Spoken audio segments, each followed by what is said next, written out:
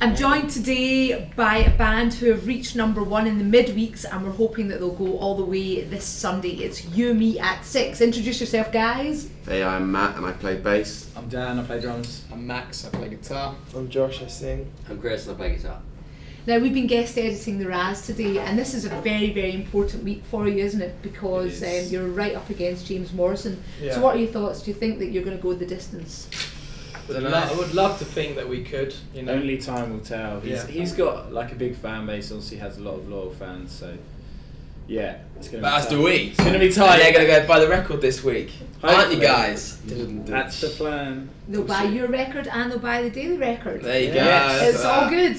And I mean, the thing is, the way that you sort of want to do this on the Razz page is you've been talking about the fact that rock is not dead, it's anything but. What do you think has led to the demise, or the so-called demise, of rock in recent years? Maybe the lack of UK rock bands, really.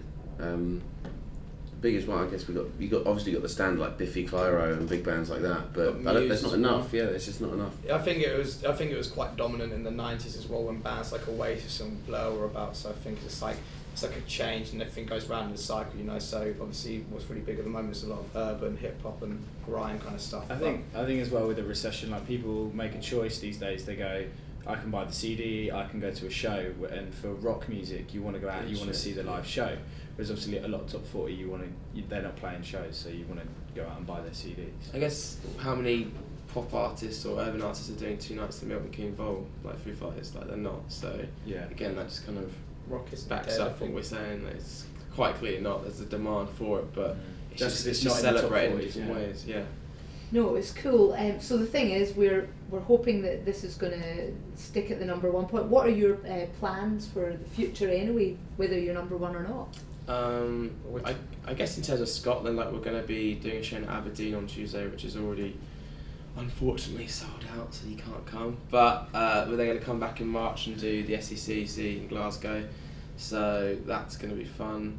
And just lots of touring. Yeah, off out to America pretty much straight after that tour, and then out to Europe, and then it'll pretty much be Christmas.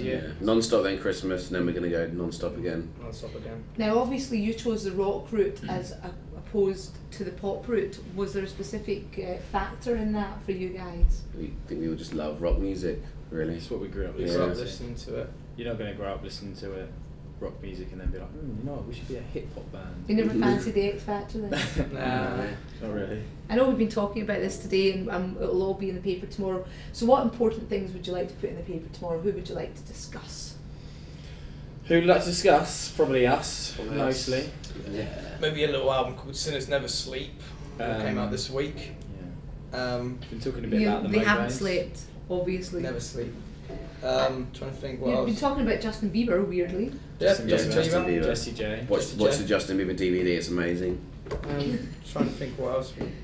Any thoughts on Adele? On any of the other I ones? love Adele. I'm a huge Adele fan. Yeah.